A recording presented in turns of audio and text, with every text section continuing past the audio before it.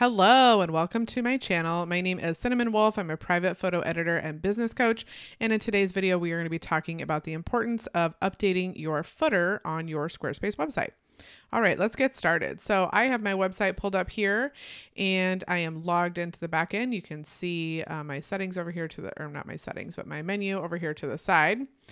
And I'm going to scroll all the way down to the bottom to show you my footer. Now I have a very extensive footer and I believe that you should include a lot of good information packed into the footer of your website. The great thing about Squarespace websites is that it's very easy to do that. So I am currently using the Brine template, which is a great flexible template that's useful for a lot of different things. You can see here since I'm in the back end, that you can see some of the editing features come up here. So I have some top blocks on my footer. I also have some middle blocks, as well as a bottom blocks and lower navigation bar. So this is really helpful because I am able to include lots of good information essentially on every single page of my website, because the footer will show on every single page of my website.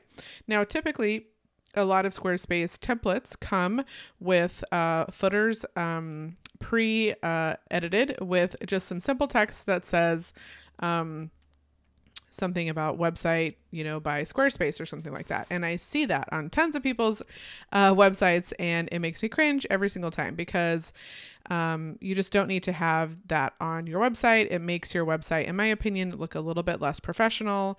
And it's not really your job to advertise for Squarespace. It's your job to advertise for your own business. So get those footers updated. It's very simple to update a footer. You do it just like you do a page on Squarespace website. So I will show you right here in my middle block section. I have right here, I have a text block. I have some spacer blocks. I have image blocks next to each other that all link to the articles that I'm featured on these websites. I have a logo file just inserted as an image block. And then I have a text block with some spacers on the side, as well as a social link block. So you can see that I just built this footer with all of these different blocks in order to display the way that I would like it to display. And then down here at the bottom in the Brine template, there is a lower navigation bar. If I click into pages, you'll see right here, my footer and navigation is all of these links to these things down here. And then of course, I also have this added in my top blocks, and then I have nothing added in my footer bottom blocks because I've included all the information right here where I need it. I definitely recommend that you always include your email address in your footer. It's a very easy way for people to contact you, especially if they are not necessarily looking to contact you through your contact form on your site. Sometimes people might need to contact you for other reasons other than the exact service that you provide. Maybe they want to do a collaboration or give you something. Who knows what people might want. So always provide your email address in a very easy to find location.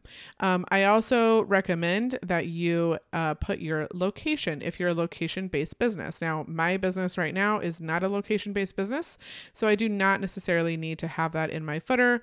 But if I was, I would have something down here along the lines of wedding photographer in the Seattle area, or serving clients in the Seattle area, or I could list out a lot of different cities if I'm in a highly congested area, so that people know exactly where I provide my services. I can't tell you how many people and websites I come across where they are a location-based business and their location is not located on their website anywhere. That is a huge problem because people don't know if you are near them. So it makes it difficult for them to contact you. So a couple of suggestions just on the footer. It's very easy, again, like I said, to update your footer on most Squarespace templates. And I definitely recommend that you get that done right now. And we'll see you for the next video. Bye-bye.